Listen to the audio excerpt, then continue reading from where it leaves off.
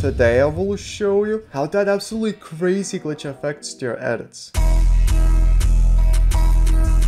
Yo, it's Povikas here, and you probably have seen these crazy glitch effects in other edits or music videos, and I've actually always wanted to create these glitch effects, but I just never knew how to. And then when I learned that it was way too difficult to make them. So I have spent my entire summer actually creating a glitch presets pack, which includes over 25 plus glitch presets, which just let you create absolutely crazy glitch effects in After Effects in literally just a drag and drop, just one click. So yeah, I would definitely recommend to go ahead and snag it on my Povikas.com website, and for this tutorial I will just be using it and showing you how to use it in the best ways possible. But anyways, let's begin. Alright guys, so once you're in After Effects, you can go to Effects and Presets panel and go to Animation Presets, User Presets, and you will see Glitch Presets, or you can just type Glitch. So for these Glitch Presets, you will see like there's like FPS settings, so choose the FPS that are the closest to what you're using. I am using 24 FPS, so I'm just going to be using the Glitch Preset 24 FPS, but if you're using different FPS, just find your FPS option that is the closest to yours. And anyways, one thing we can start to do is just press Ctrl+Y. We can cut the adjustment layer by pressing Ctrl+Shift+D to our liking, and it's very easy to use these effects. Like all you need to do is just go to one of the effects. You can either just drag and drop it and you will have it instantly like this, or you can just double press on it and you'll have the effect. And yeah, as you can see, we already have this crazy glitch effect just by adding it instantly on our adjustment layer. So yeah,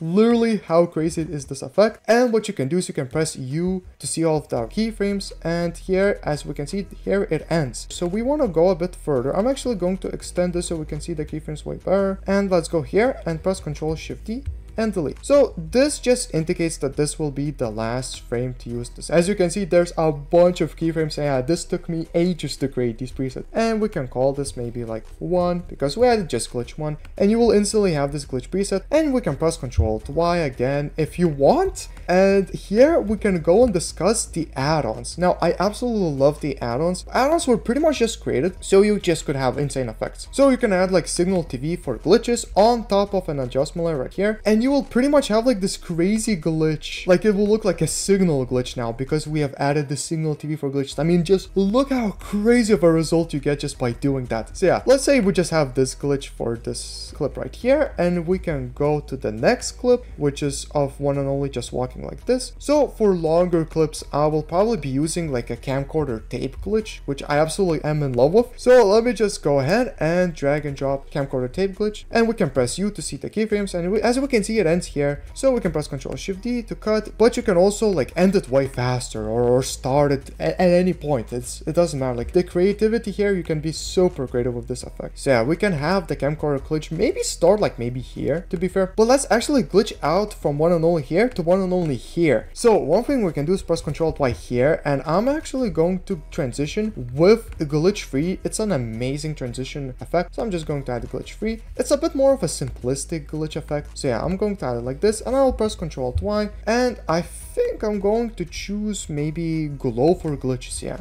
and I think that just looks really cool. It looks like those like TV glitches, almost like those old TV glitches. And another thing I like to do is I like to combine even more glitches. So like if you are not satisfied, like you can press Ctrl+Y again, and you can actually add fast forward glitch. And when I add fast forward glitch, I like to usually just turn off the motion tile, but I've added it for y'all to keep if you want. And we can press Ctrl+Shift+D to delete here, and you will get an absolutely crazy effect. So you can actually have the fast forward glitch even below the camcorder. Let's just have it a bit below the camcorder for this amount. Look how crazy it looks. This is camcorder combined. So wait, let me call the top layer camcorder, because this might get confusing. Yeah, and these other layers are just glitches, you know. So this was the glow, and these two are glitches, and you will pretty much have like an absolutely crazy glitch. Look how actually crazy that looks. Just absolutely insane effects. What can I say, you know? And yeah, let's see what we can do here. So here we have a long clip. So I love to mess around a lot with long clips. So maybe when it's glitching, we can like press Ctrl+Y. We can cut it out by pressing Ctrl+Shift+D, and we can add, for example, glitch 12. I absolutely love these glitches. Like it absolutely looks crazy as a glitch there. And oh yeah, I want to show one thing from the glitch presets pack trailer. If you haven't seen that, you should definitely check it out. But what I did in the glitch presets pack trailer is I just cut the clip, press Ctrl+Y, you know, to make a new adjustment layer,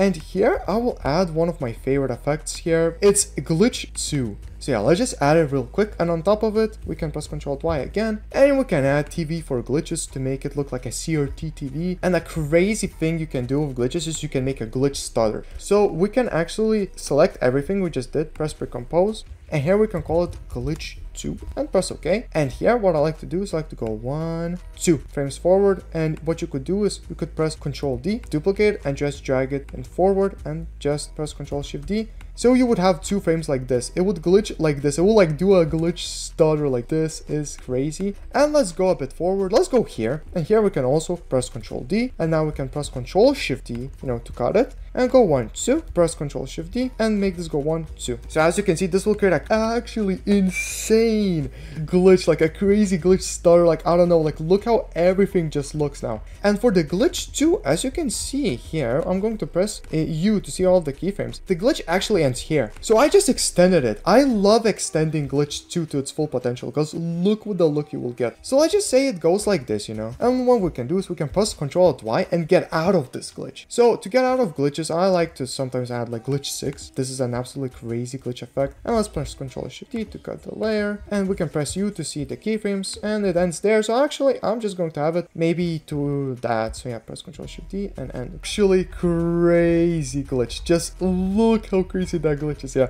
I actually love it so much. And now I will show you absolutely one of my favorite glitches from the whole pack. Might actually be my favorite glitch. It's hard to say. I mean, a lot of these are just actually insane. So the glitch I will be using will be glitch 10. So let me just add it right here. So yeah, I'm just going to be honest. I use glitch 10 in pretty much every single one of my newer edits. Like, I just use it all the time. So yeah, this has to be my favorite glitch. But what I can do is, if your clip is too short, you can press Ctrl D and you can duplicate it, on this, and just drag it forward. We can grab all of these clips, right click, press Pre-Compose, call it glitch 10.